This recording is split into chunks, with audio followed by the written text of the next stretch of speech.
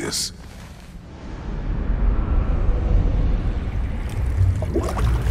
You remember this, Kratos. The memory is vivid. A familiar scene to any that know your legend. A man at the crossroads of a fateful decision. Aye, you've spoken of this, brother. The pact you made with Ares, to stave off the barbarian horde. The day I sold my soul to a god of war.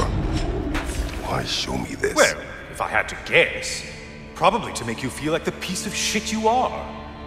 Is he necessary? He's no part of my design. He's either Valhalla's or yours. At least he hasn't replaced me again. Not yet, anyway. Seems a real charmer.